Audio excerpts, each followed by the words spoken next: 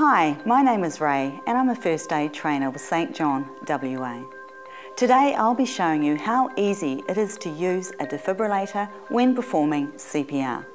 If a patient is suffering from a sudden cardiac arrest, their chance of survival decreases by 10% with each minute that passes. However, if you get to that patient quickly with a defib, their chance of survival increases significantly. This is why it is crucial that we know how to perform CPR and use a defibrillator. It's a device that analyses the patient's heart rhythm. If it detects the casualty's heart is in an abnormal rhythm, it will deliver an electrical charge through the heart to try to restore it back to its natural rhythm. If you're responding to a medical emergency and there is a defib nearby, please use it. It's easy to use and it could help save a life. Should you come across somebody who is unresponsive, it's important that you follow the St John Doctors ABCD action plan. Once 000 has been called, the call taker may advise you if there is a defib nearby. If the defib has been registered on the Community First Responder system, a first responder will be contacted and deployed to assist you. Or you'll be advised where the nearest defib is located so it can be retrieved by a bystander.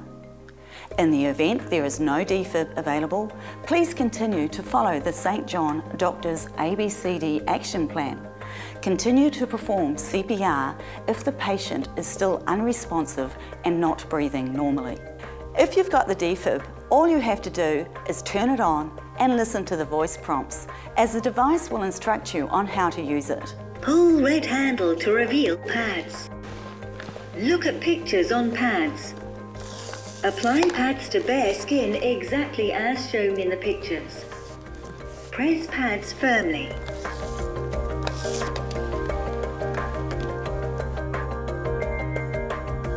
Do not touch patient. Analyzing heart rhythm. Everyone clear. Press flashing button. Shock delivered. Provide chest compressions to the beat. The heel of one hand should be in center of chest. The other hand should be on top of first hand. Push down hard at least 5 centimeters. Provide 2 breaths. 1, 2. Resume chest compressions. Do not perform CPR on a table. Ensure the patient is lying flat on their back on a firm, flat surface.